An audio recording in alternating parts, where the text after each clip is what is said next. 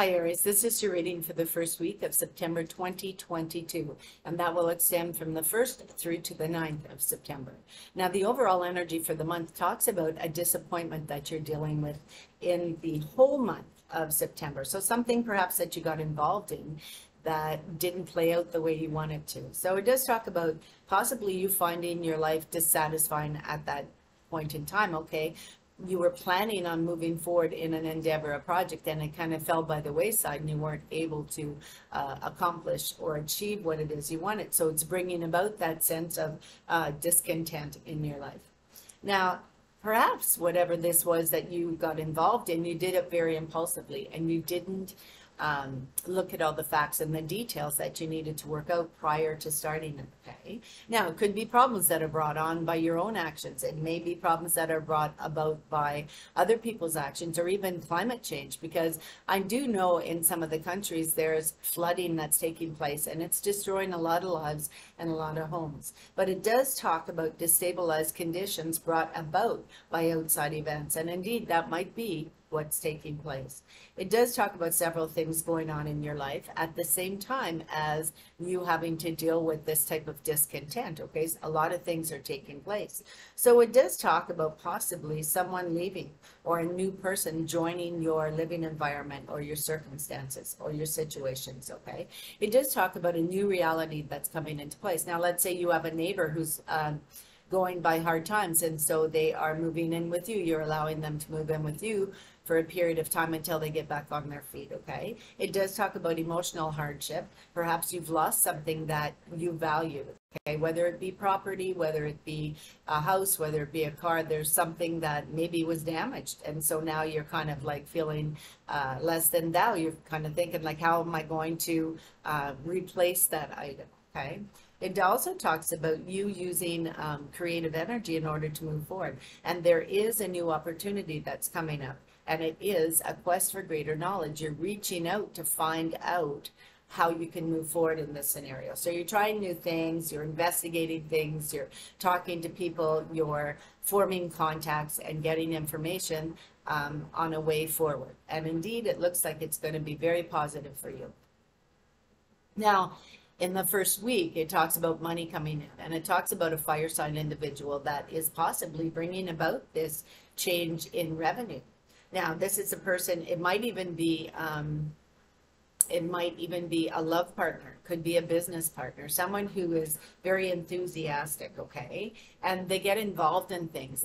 Their personal involvement to them is like, it's like their forte. They like to get involved in different situations, different circumstances, and indeed they believe in what it is that you're trying to accomplish, and so they're putting in that effort.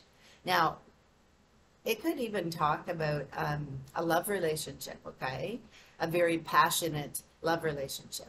And it's almost like you and this person have the same ideals. You and this person believe in the same thing, want to go forward in the same way, with the same type of ethics and mores and enthusiasm, okay? Now, this person is willing to help you, and it's a fire sign individual, so that would be an Aries, a Sagittarius, or a Leo. Now, they're willing to help you in some way. They want to bring the right people, the right ideas together. So maybe it's someone who's introducing you to a new way of doing things, or a new group, maybe even getting you involved in some type of social activism where you're getting involved with the community around you, and so you're forming a stronger connection with those people. But it does talk about success in a creative endeavor. It talks about a female in your life, possibly yourself, if you're a female or have those nurturing qualities. Perhaps you are getting into this mode of self-determination. You know, perhaps there was a period of time in your life where you felt like you were being led around by the nose. And now it's like you're the one that's doing the leading, and indeed it's working good for you. But it is going to come about with that fire sign energy, whether you be, this could be someone in your life, this could be, I mean, you are a fire sign. You are a fire sign. So indeed, I mean, this could be you. This could be you. It could be that you are forming that connection with other people, and you are bringing what is needed to the table, okay? And encouraging others to become involved with you. But it also talks about you looking at your ideas and looking at your attitudes and even looking at your social circumstances or your way of living or your place of living. Perhaps you're finding that you have been isolated. Perhaps you've been kind of like sequestering yourself from other people and not opening up that energy channel that you need in order to form connections with these people. And you know, it does talk about the connections are going to bring about positive things in your life, and they're going to bring about monetary changes because you have the Ace of Pentacles. And basically, you're holding the Ace of Pentacles. So you're holding what's needed to move forward in a very powerful financial way, monetary way. Okay, so it does talk about an investment. It talks about a new project. Perhaps someone is getting involved in a project that you have started, okay? And it does talk about unexpected money coming in. You're moving toward prosperity.